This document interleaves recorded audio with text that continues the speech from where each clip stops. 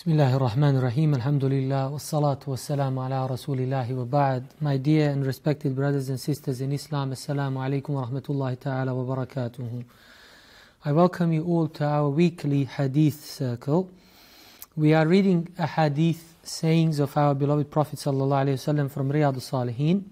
We are on Hadith 58 from Kitab al-Sidq, which is the chapter on truthfulness. We have this quite long tradition. I always obviously read those hadith in Arabic. I'll do the same today. We'll read the translation, but it's like a story, so inshallah it should be no problem to follow and to understand this.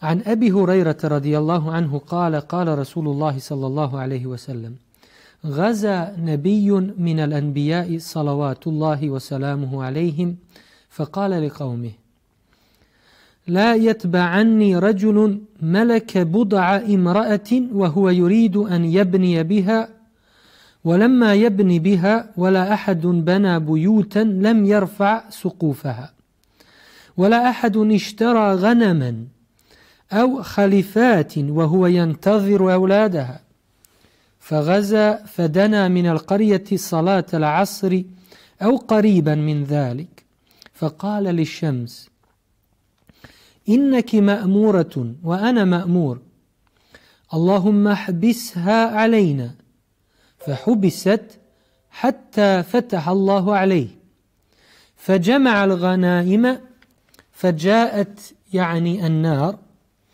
لتأكلها فلم تطعمها فقال إن فيكم غلولا فليبايعني من كل قبيلة رجل فلزقت يد رجل بيده فقال فيكم الغلول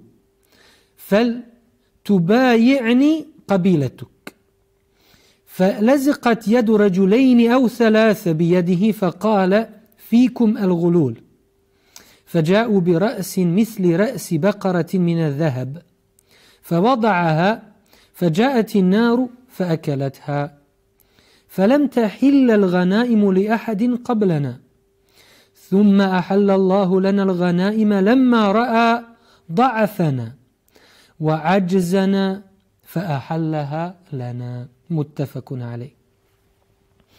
So Abu Hurairah radiallahu anhu reported that the Messenger of Allah sallallahu alayhi wa sallam said, one of the earlier prophets who was out on an expedition, he proclaimed among his people that no man should follow him who had married a woman with whom he wished to cohabit, but had not yet done so yet, or who had built houses on which he had not yet put the roofs, like he's just about to finish the building, or who had bought sheep or pregnant she-camels, and was expecting them to produce the young ones. He then went on the expedition or a war and approached the town at the time of Asr prayer or just a little before it. He then told the son that both the son and he were all under command, and he prayed to Allah to hold it back for them. So the son was held back until Allah gave them the victory. He then collected the spoils of the war, and the fire came to eat these, devour these, but it didn't. The spoils of war, the booty. He said that among the people there was a man who stole something from the entire booty. He told them that a man from every tribe must swear allegiance to him, shake his hand, and when a man's hand stuck to his hand, then he would say, I have a feeling that there is a thief among you, your tribe. So every individual of your tribe must swear allegiance to me. And in course of swearing allegiance, hands of 2 or 3 people from that tribe stuck to his hand. Then he said, the thief is certainly amongst you, amongst these men. They brought him a head of gold like a cow's head, and when he laid it down, the fire came again and this time he did devour the spoils, like he did basically burn the booty. Spoils were not allowed, then the Prophet says, to anyone before us. Then Allah allowed the spoils of war to us, as He saw our weaknesses and incapacity, and therefore He allowed the booty to us. Basically, He allowed us to make the use of booty. Muttafaqun alayh means obviously Bukhari and Muslim both recorded this hadith in their respective works. Now we always look at the language of this tradition, or every tradition. There is maybe a couple of terms or maybe more I could point out. The first one is the fact that the hadith says Nabiyun, a prophet, one of the earlier prophets. So ulama obviously analyze this tradition and they try to answer.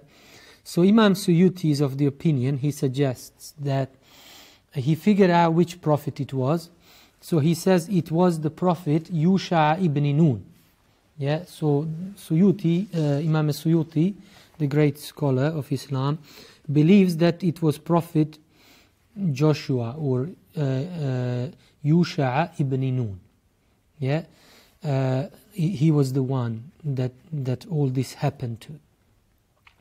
So sometimes we have in a tradition, in some traditions, a man or a lady or a person or a place, and then the ulama try to define for us who the person was if possible. And we said many times in the past in our circle, even the times when we are not able to conclude who the person it was, who was the person in question, it doesn't take away from the tradition, including this one.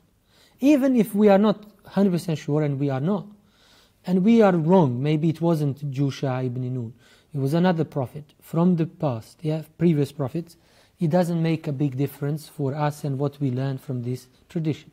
But this is a linguistic issue, and most scholars basically try to solve it. Okay, so this is one issue. The other issue is min al-qarya. So when he was was approaching the town, and then here it was not a town, it was a known place, place that was known. Al-qarya, so with lam ta'rif. So there are again scholars who looked at it and they said, most likely, most probably, it was the town of Ariha, Jericho. So Allahu A'lam, I can't say conclusively, but we have no reason to also not to believe that it was Joshua, Yusha ibn Nun, and that he basically was about to enter Ariha. So these are all language issues, but interesting one. And this term, which is mentioned later on after that, فَلَمْ تَطْعَمْهَا. So this term has been used. It could have been said لَمْ تَأْكُلْهَا, or you can say لَمْ تَحْرِقَهَا, any one of that. So basically the fire didn't burn the booty, didn't consume or devour the booty, the spoils of the war. So a specific term was used here, and it is important because, as you can see, it's a symbolic meaning of whether the booty or the offering, we should say, were accepted by God or not.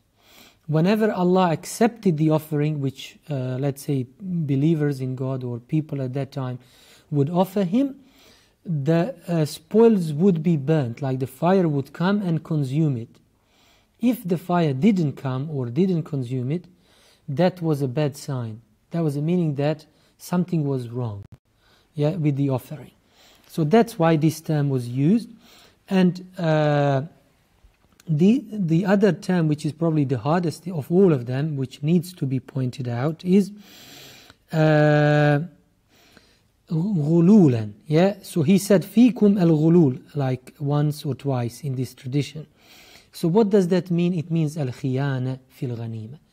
So basically cheating. Somebody, as you can see, some of them, like I don't know how many soldiers were there, but one or two or maybe three of those whose hands basically to the Prophet's hand, Joshua's hand. They all together stole something from the booty. Or maybe one of them and the others helped him, whatever. So basically, he just said, Fikum al-ghulul, which meant someone from your tribe or somebody from belonging to your tribe, when he shook the hands of, let's say, the chiefs of each tribe, the leaders of each tribe, he then obviously learned, oh right, this person, his hand, I had a feeling something is wrong with his tribe and men from his tribe. Then he said, okay, now I order every single member of your tribe to shake my hand as well, or renew your allegiance to me. And then he figured out who the thieves were. So what it means, al-ghululan means khiyana, betrayal. Okay? So somebody was cheating, because in the past, as you understand from this hadith, whatever were the spoils of the war, or the expedition, the entire booty had to be given back as an offering. Really like an offering. And the whole thing would be basically eaten up by fire, basically burnt by fire. So they couldn't benefit. They couldn't take anything from the booty, whether it's gold, silver, precious metals, or whatever it is. They had to basically give that as an offering to Allah. And Allah will take that, and in that way He will basically show to them that their intentions in fighting or offering their sacrifice to Allah subhanahu wa ta'ala are pure, sincere, genuine. When the booty or the spoils wouldn't be burnt, consumed by the fire, that means they were not honest, therefore Allah didn't want their booty or didn't want their offering. So, as you can see, this Prophet of Allah, who was most probably Joshua, Yusha ibn Nun, he didn't want that. He didn't want everyone to suffer. He sensed what the problem could be, so he was searching and finding out why would Allah not accept their offering from them after that particular expedition. So he basically discovered where the ghulul was, where the betrayal was, who stole something from the booty or took part of it, basically stole part of it, without his knowledge or without knowing that it's impermissible or not allowed, without anybody's awareness or knowledge of it. But he discovered who it was. So basically he then solved it, and then the spoils were, or the sacrifice or the offering was accepted by Allah, and Allah rewarded them for their efforts and took their offering as well in return. So this all came from this term ghulul, fikum al-ghulul, which means al-khiyana fil ghanima, betrayal when it comes to the spoils of war. Apart from this, maybe there's one more term which Imam Nawawi also suggested we should point out, which is al-khalifatu, بفتح الخاء المعجمة وكسر اللام وهو جمع خلفة وهي الناقة الحامل. Of course, this is a difficult term. I agree with Imam Nawawi, no doubt about it. The reason why it's not difficult for us, because when we read the translation, it was no issue, because the people who did translate this tradition, they did an excellent job, and they even said here, pregnant she-camel. And that's exactly what this means. Of course, it's in a plural form, so pregnant she-camels. Al-khalifatu means جمع خلفة وهي الناقة الحامل. She-camel that is pregnant. So it's amazing, like Arabic language is very comprehensive and eloquent, as you understand. There's a special term for she-camel, and obviously only she-camel will be pregnant. So there is a plural and singular for she-camel that is carrying a little camel or that is pregnant. So very interesting term as well. Apart from that, I can't see anything else. But let us go to the benefits or lessons that we learn from this hadith. So we understand from the way that, let's say, it was Prophet Joshua ibn Nun, Yusha ibn Nun, we understand from this Prophet's behavior and the way he dealt with this whole condition. It shows that it was necessary to make appropriate arrangements. for the worldly needs of those who are engaged in Allah's way, in the cause of Allah, so that they can concentrate on their struggle without any distraction. So he did what was needed to be done, okay?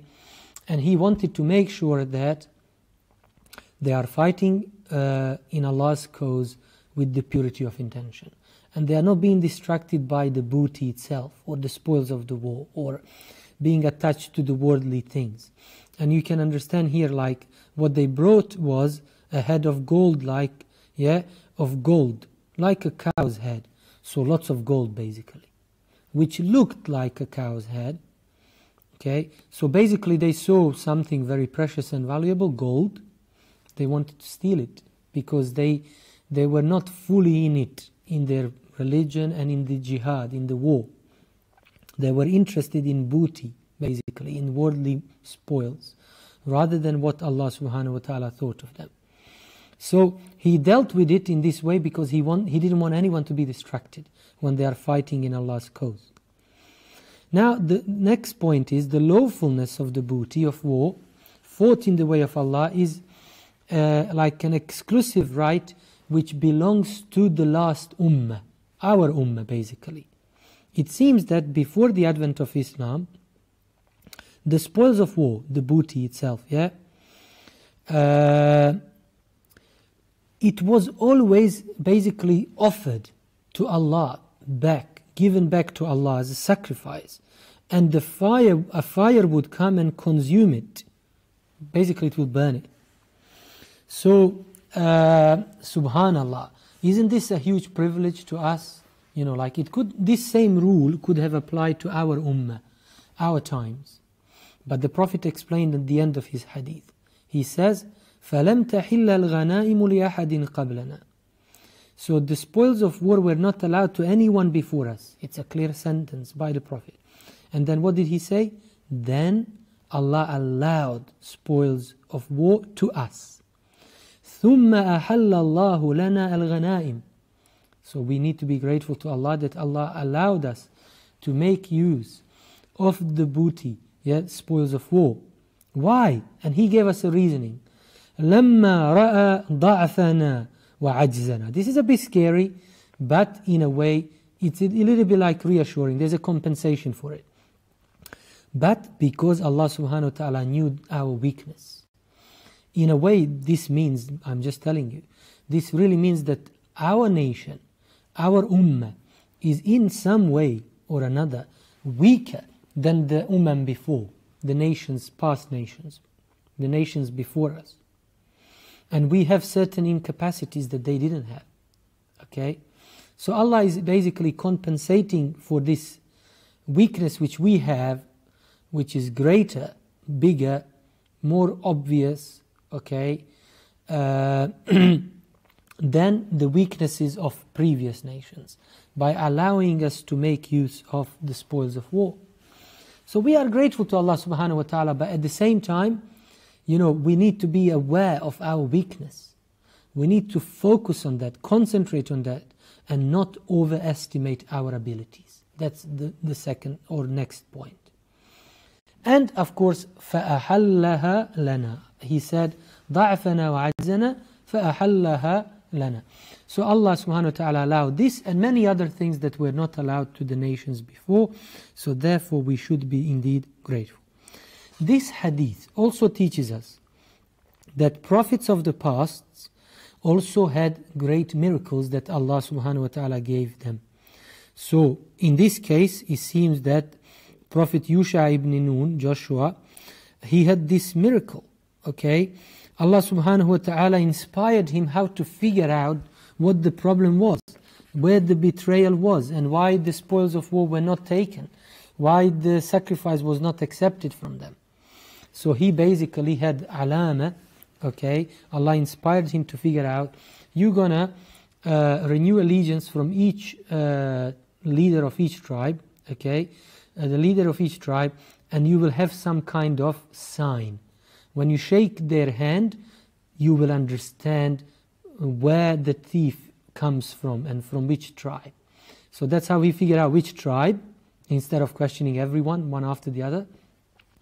Then he went on to say, I got to basically see every member from your tribe, from their leader or commander. And then when he shook the hands of everyone from that particular tribe, he realized that there was a problem with 3 particular or 2 particular people. Then he said, the thief is among you. One of you, if not all of you. Okay? And then he solved the issue, and they did come. They went and they brought the stolen thing. Whatever they stole, they brought it. He added it to the spoils of war that were already there. The fire immediately came and took the rest. Their deeds were accepted from them, and their intentions were purified because those people clearly repented. They saw the miracle at the hands of this Prophet of Allah, and they obviously apologized, said sorry, and gave back what they took. They admitted and acknowledged their mistake. They didn't persist, no, we didn't do it. They recompensated in their own way, and as a result Allah subhanahu wa ta'ala accepted everybody's efforts, and they were all rewarded accordingly. So that is amazing. And this whole hadith, in a way, there are many other benefits we can deduce, but in a way it is very amazing and it's very interesting that what Allah subhanahu wa ta'ala, maybe this is the main lesson of this whole hadith, what Allah subhanahu wa ta'ala really wants and what He's looking at is our hearts, the purity of our intention, the purity of our heart. It's not about the booty itself. Look, even in our case, we can make use of weapons we capture, the livestock we capture, the food, whatever we capture, gold, silver, jewelry, treasure, whatever we capture, okay? Any resources, vehicles, whatever we capture, we can make use of it. That's not what Allah subhanahu wa ta'ala wants from us. Not our riches, not our appearance, okay? He wants pure hearts, purity of our intention. That is where Allah looks. He doesn't look at our physical shape or our riches and dominions. He wants to look at our hearts. And that's where the true connection between us and our Creator is built. And that's why the Prophet would point with his fingers, index finger, at-taqwa ha-huna. The true piety lies in your heart. It's here. It's all here. This is the brain and soul of your being. So purify your intention, and then remember, whatever you do, waging a war, taking part in an expedition with your prophet or commander, studying Islam, helping somebody poor and needy, looking after an orphan, smiling towards someone, being kind to your parents, spending time with your kids and family, whatever you do, do it for Allah's sake. You shall see the difference, and you will see the benefits of your deeds, inshallah ta'ala. There is one more hadith in this whole chapter. You see, this chapter is not anywhere near long to the previous chapter. So let me try to read this one as well, inshallah. It's quite short as well, and we'll finish the lesson here. عن أبي خالد حكيم بن حزام رضي الله عنه قال قال رسول الله صلى الله عليه وسلم البيعان بالخيار ما لم يتفرقا فإن صدقا وبينا بورك لهما في بيعهما فإن كتما وكذب محقت بركة بيعهما متفق عليه. It's a very important hadith. Even the one before is important. Hakim ibn Hizam radiallahu anhu reported that the Messenger of Allah sallallahu alayhi wasallam has said, listen carefully everyone. The Prophet said, peace and blessings be upon him, both parties in a business transaction have a right to annul it, to cancel the transaction, the deal, so long as they have not separated while they are still in the same session or sitting. And if they tell the truth, okay, it's all about being honest, isn't it, in this chapter, being truthful. And make everything clear to each other, like if there are any faults with the items they are selling, they should tell it, Say everything, speak the truth, be straight, okay, with regards to the purchase thing. And also the buyer with regards to the money. He shouldn't basically be giving you money that he stole, or the money that's not his, or fake money. So, the Prophet said, they will both be blessed in their transaction. No doubt. But if they concealed anything and lied to one another, the blessings of their transactions will be wiped out. Basically, there will be no barakah, no blessing in their transaction. Wallahi, this is very true with proper business transactions, because the Prophet used the term al-bay' means buying and selling, trade. Al-bay'ani bil-khiyar. But believe me, it doesn't even need to be buying and selling transaction. Any interaction you have, doesn't have to be a transaction, which means buying and selling something, giving a good in return for some other good or money. Okay? Any interaction you have, always be truthful and honest with the person. Don't hide something. Be honest. It's very important. You will get the barakah of your interaction, the excellence, the full reward, the blessing of your interaction, especially with transactions. Let us not fool ourselves and think we can cheat on people and become rich in that way. Like the famous one in the Quran, cheating on the scale. I'm going to pack packs, I'm going to show exactly 700 grams, but I'm going to tell my manufacturers, my manager, please make sure it's 655 grams. Nobody ever will feel the 50 grams difference. But by million packs, I'm going to cheat on 500 kilograms or 5 tons. And I'm going to make lots of money. The inspectors who inspect the markets will not figure it out. Even their scales might not show the 50 little grams that I cheated on, or 20 grams or 10 grams. And you can go on and on and on and cheat on anything. Beginning from weight, on the quality, not declaring the ingredients. This is another one. Declaring false ingredients, claiming there is this and that. It could be all kinds of things. The worst, of course, is that you are making up things. And this is what is happening online nowadays with the fraud. People are so-called selling us a wonderful product. There's no such a thing. It's all a fake. So they are selling you nothing, a fake thing, and robbing you off, basically, cheating on you. Secondly, people are saying, I'll give you the money by this date. They took the good, make use of it, resold it, whatever, and they never paid for it. People do all kinds of things when it comes to transactions, buying and selling. Where is the etiquettes of Islam? Where is this concept and notion? I want to be blessed in every transaction I make. I want to be blessed with every interaction I make in my life with someone else.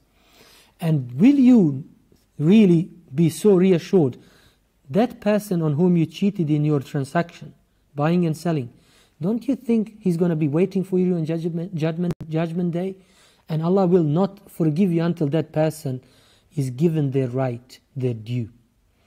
People obviously don't even think of judgment day when they do things like this. So this hadith is a very last one. Just like these men, 2 or 3 men who stole the thing from the spoils of war. If they in the end, they came back to their conscience in a way because they saw a great miracle by their Prophet. But they still could have concealed it and kept it. No, it wasn't me. Maybe he will never find out who it was, because he wasn't able to go in every tribe and search every tent. And their spoils of war would not be accepted. But they gave it, and everything changed. The same can happen with us. Maybe initially we wanted to conceal some deficiency or fault in the item we are selling someone, okay, or the money that we are giving. But we come back to our sense during the transaction. Oh, sorry brother, I'm selling you my car, but I forgot to tell you, those 2 tires are really low and I had a warning already. Please, I'll take off £200 because that's roughly the cost of those 2 tires, because you won't pass the next MOT without purchasing new 2 tires. I just want to tell you. So if you are honest, while it's still time for transaction in the same session, you will still gain the barakah. And that's why in Sharia it was very clear. Let's say I wanted to cheat you. I didn't want to declare and I wanted to conceal. Yeah, I didn't want to speak up and be straight and honest. So you sold me a car. Oh, but the clutch is wrong. Fine. I have 3 days and nights, or whatever we have agreed in today's time and age. International transactions, usually we are all given 2 weeks guarantee. So basically, I'm sorry, brother.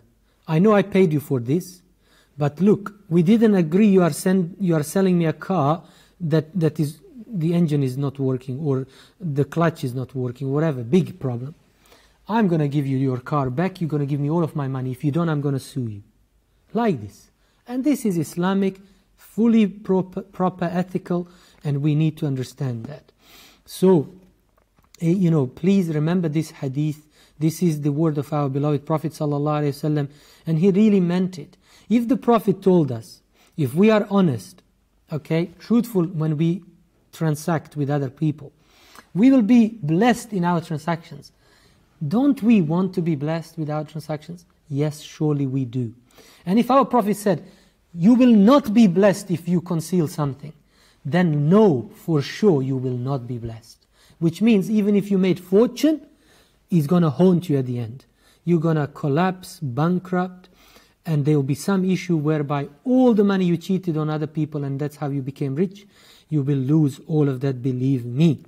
So, truthfulness is a means of blessings in the business, while falsehood and hiding of any defects of the merchandise distracts from its blessings. I pray to Allah subhanahu wa ta'ala to make us truly pious and conscious and earnest in all of our dealings with other people, but especially when it comes to buying and selling, we need to be honest and truthful, and in that way, inshallah, we will see the true blessing from Allah subhanahu wa ta'ala in whatever we have. Even if it's little, it will actually mean a lot to us. On the other hand, if we are not honest and not blessed in what we have, we might be billionaires or millionaires, but it will feel like we got nothing. May Allah subhanahu wa ta'ala purify our intentions in everything we do, make us truthful at all times and honest, and may Allah subhanahu wa ta'ala forgive us our mistakes and shortcomings. أقول قولي هذا واستغفر الله العظيم لي ولكم فاستغفروه إنه هو الغفور الرحيم. سبحانك اللهم نستغفرك ونتوب إليك ونصلي ونسلم على سيدنا محمد وعلى آله وصحبه وسلم تسليما كثيرا. بارك الله فيكم والعفو منكم والسلام عليكم ورحمة الله تعالى وبركاته. إلى اللقاء.